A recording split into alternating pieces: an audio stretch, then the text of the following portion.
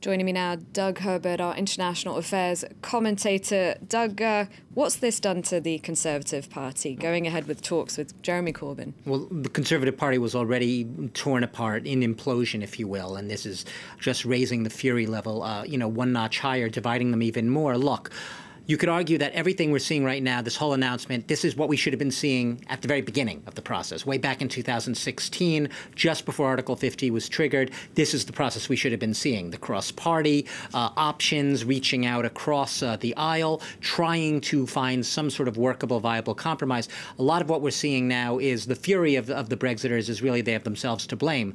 They essentially, the hard Brexiters in the Conservative Party, took Theresa May hostage. She was willing to be taken hostage by the extreme wing of her party, and we've reaped the consequences of that very belatedly, if not the 11th hour, but 2 minutes to midnight, all of a sudden the about face and the reaching out to Corbyn. If I have to analyze it, I don't think the talks are going to work. I think the trying to hammer out a compromise between these two leaders who are so much on very different pages, even though she says they share the shared goal of wanting to have a Brexit, I just don't see it happening. I don't see a compromise that will be palatable, be able to pass the House, being able to be hammered out between these two, especially when that would include a customs union or a much softer Brexit, of which we know May has never been an advocate. What I do think we should pay attention to is the part of her announcement yesterday where she said, if I fail to reach an agreement with Jeremy Corbyn in these talks, then it will be up to Parliament to decide. So she will basically be handing over and says, and I will respect whatever choice they make. So look beyond these talks with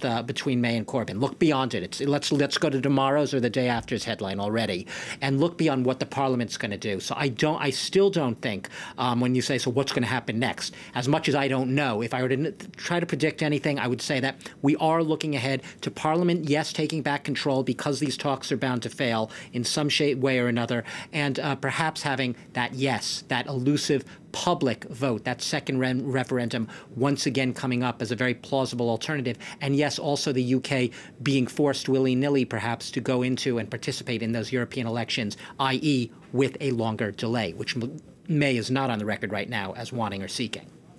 She's talking about an exit deal on May 22nd. Right. The EU, though, bring it back to April. Exactly. Look, Jean-Claude Juncker has been speaking in the past few minutes, and the president of the European Commission, he couldn't be clearer. He says there will be no short delay, i.e. a delay until May 22nd, which is a short delay, the one that Theresa May is seeking, if the House does not approve that exit deal by the crash-out date of April 12th. So what are we looking for? Let's go back to what I was saying before.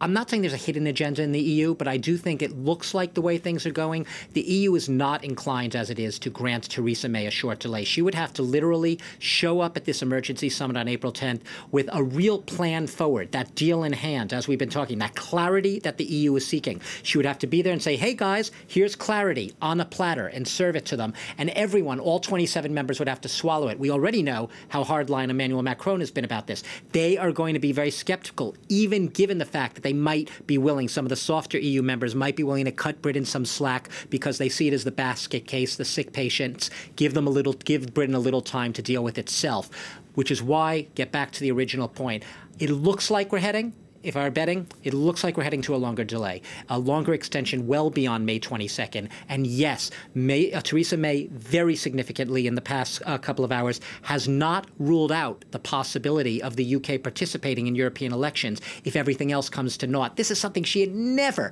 ever said. So it's almost like you have to watch this not by the hour, by the second. You have to monitor the statements out of the top leadership and the government in Britain because it changes that quickly. So as of now, the fact that Theresa May is actually said she wouldn't rule out European elections, even if she sort of meant that as a veiled threat, pass my deal or else, it does indicate that all of a sudden that's back on the radar. So I think we're looking at a longer delay ultimately.